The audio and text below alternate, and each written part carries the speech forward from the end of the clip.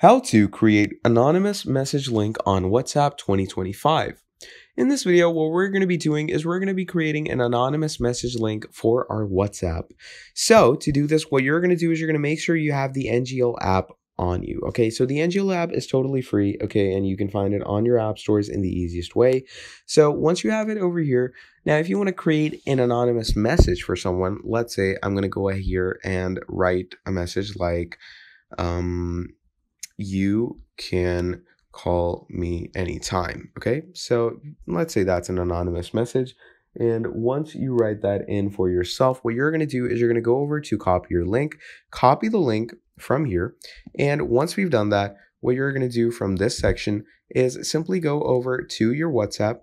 Okay, and go over to any contact. And once you go over to the contacts you want to send the message to, send them this link and you're good to go. So that is pretty much about it for this video. Thank you for watching till the end, and I'll see all of you next time. Have a great day. Goodbye.